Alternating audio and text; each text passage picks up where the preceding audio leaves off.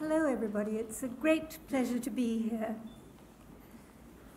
A strange thing happened on the way to a better world, in pursuit of an admirable quest, that is, a world free of sex discrimination, where you're judged on your own qualities and not your sex.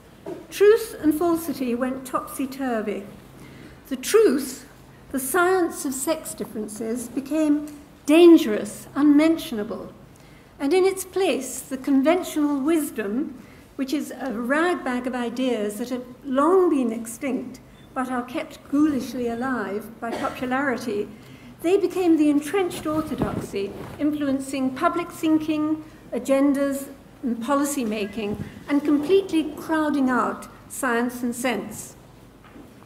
Now, my aim is to show you why the current orthodoxy should be abandoned, and why, if you really care about a fairer world, the science does matter, and it matters profoundly.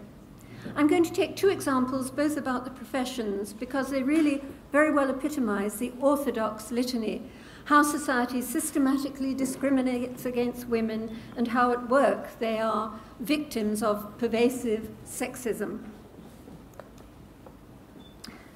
So, here are the conventional wisdoms. Well, women in ghettos. Why in medicine are men from surgery, women from pediatrics? In law, men from corporate, women from family. In science, men from physics, women from sociology. It's because women are ghettoized into stereotypically female professions and specialties, where prestige and pay are the lowest. And why is it always men at the top? The highest positions and prizes, whether influence or income, heads of state, CEOs, professors, Nobel laureates. Why? Because for women, there's a glass ceiling. For men, there's a glass elevator. Well, but you might be thinking, isn't that conventional wisdom true? Isn't the evidence compelling? No. Nonsense. Thank you. It's wholly misconceived. It's both ignorant of modern science and it's fighting battles that have already been won. But before I explain to you about that, I've got two caveats. One is about averages. We'll be comparing averages, not differences between individuals. Try not to think in individuals, but about differences between groups. Specifically, how characteristics are distributed differently in the two groups, males and females.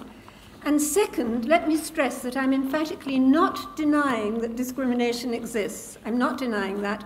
Rather, it can't be the whole story, and it certainly isn't the story in the way that it's generally told. So let's get straight to some science of sex differences, and I'll start with tastes, that is, with interests.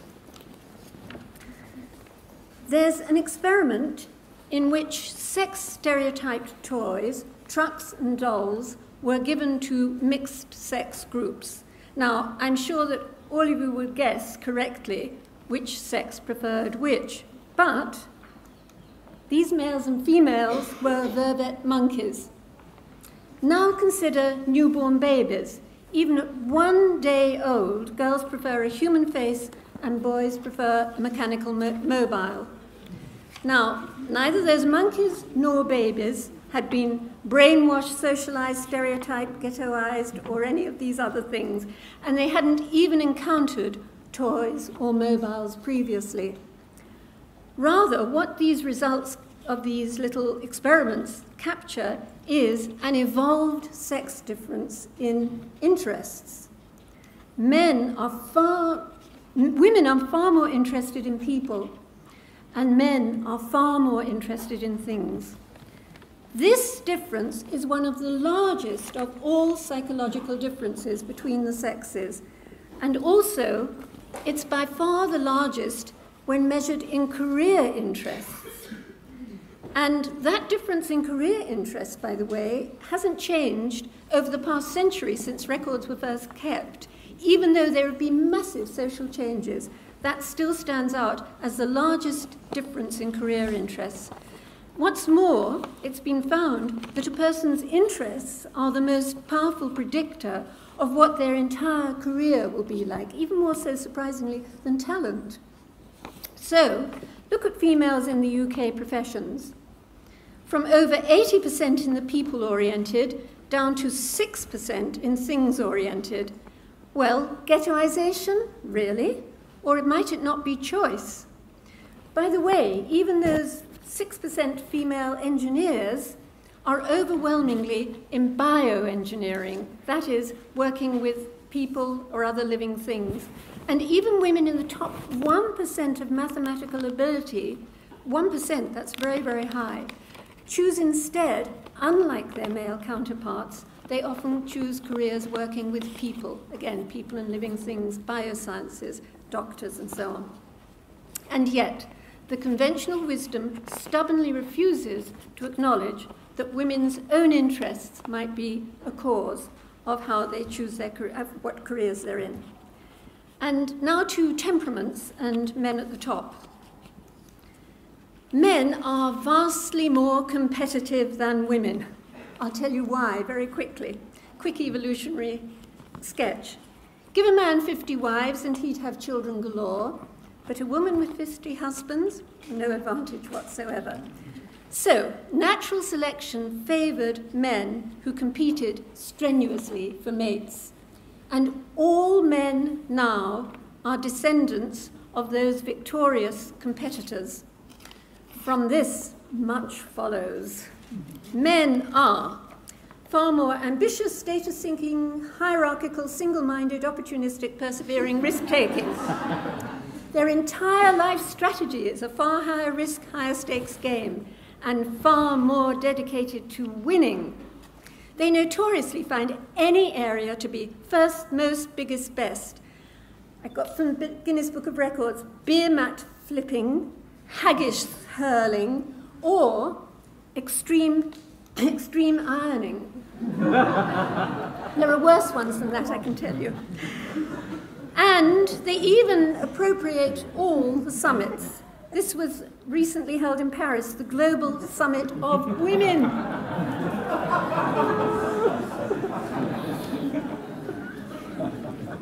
Meanwhile, what are women like? Well, they're sort of far less of all the above. That's the best way to think of it. Now, obviously, greater male competitiveness alone pushes men to the top powerfully, but science also reveals another such sex difference. It's to do with the tails of these statistical distributions, that is, the ends of the curves.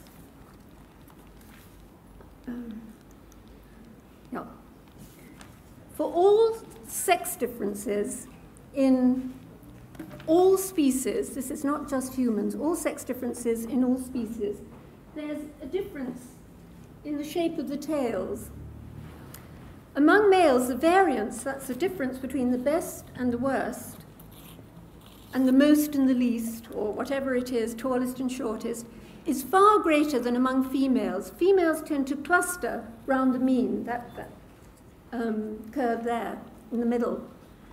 Females tend to cluster around the mean. The tails are far less far apart, but among males, the variance can be great, huge. So males are almost bound to be overrepresented, both at the bottom and at the top. I think of this, I hasten to say metaphorically, as more dumbbells, but more Nobels. An extreme example of the right-hand tail, which even the scientist who found it said in the paper, staggering, for the ability in mechanical reasoning in the top 0.1%, that's admittedly a very rarefied atmosphere. Try and guess what the male-female ratio is. It's 236 to 1. That's how far the Nobel's dumbbells effect can push the difference between males and females. Now, greater male variance, as you can see in that extreme example, can profoundly influence male-female differences, particularly those that most enrage conventional wisdom, that is, the predominance of men at the top, always looking to the top, never at the dumbbells. But nevertheless, greater male variance has become what in the States is called a third rail issue, that is, touch it and you die. And that precludes any investigation of what is really a very potent cause. So, sex differences stem ultimately from different reproductive strategies, but they pervade our entire psychology, and their distribution differs, giving rise to differences between the two groups. So the life priorities of men and women are not identical. I'll repeat, not identical, because the orthodoxy conflates equality and sameness. Constantly, when people are concerned about equality, what they immediately jump into instead is sameness. But you can't expect sameness in males and females. On average, there are these differences. So conventional wisdom began with an injustice, with women being denied choice just because they were women. But that's morphed into a deeply misguided quest. Sameness of outcome for males and females in all fields, 50-50, 50%. Well, that's not good enough. Conventional wisdom is a science-free zone with factoids where facts should be and a dreadful jargon generator where theories should reign. It's outrageous that it should be taken seriously at all, that it occupies a position where science and evidence should prevail, and that it dominates policy, even though its precepts have long been rendered utterly extinct, first by a scientific understanding of sex differences, and second, through political progress against sex discrimination. Now, science doesn't dictate goals. I'm not saying it's only science, but it can help us to achieve our goals. And as Marx didn't ever quite say, if we want to change the world, we first need to understand it. And how can we forge a fairer world if we allow beliefs that are long extinct to stand in the way of what is really indispensable, the Darwinian science of sex differences? Thank you. Science stands by itself. It doesn't care what people think about it. You know, the universe didn't care about the Inquisition. It continued circling around. And genetics is like that. I mean, genetics is a scientific way to make sex boring. Okay, that's what I do professionally. And we discover things that may be uncomfortable. But if they're uncomfortable, too bad. I think the morals have to be put on one side. So I think that's the issue. People are unwilling to accept the truths of science on ideological grounds. And it doesn't really matter what the ideology is. It's the unwillingness to accept the truth I don't like. Mm-hmm. Helena, did you want to add to that? Yes, there is a problem about the ideology and its winning because, for example, policy making is entirely made on the grounds that males and females are the same. And roughly speaking, if females aren't the same as males, then it's because they're being held back in some way. And so there are all sorts of attempts to get 50-50% in engineering, for example, which is ludicrous because on average, there is much less interest in that sort of area. I'm not talking about ability, just less interest.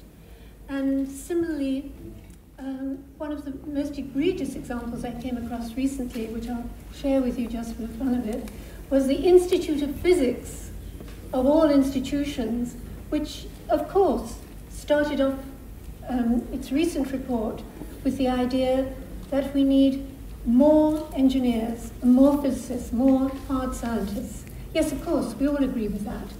And then they noticed that there aren't as many women as men doing it.